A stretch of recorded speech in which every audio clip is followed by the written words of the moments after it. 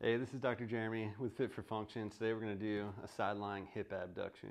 So we're going to start with laying on your side, and your hips are going to be stacked on top of one another. Now from here, you're going to lift your entire leg up and slightly back as you do it.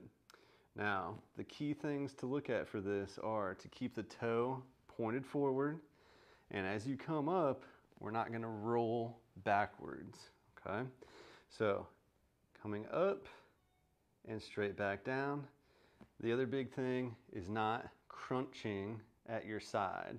So as you come up, if you start to see your hip crunch up like that, we don't want that. So just go up as far as you can before that starts to happen.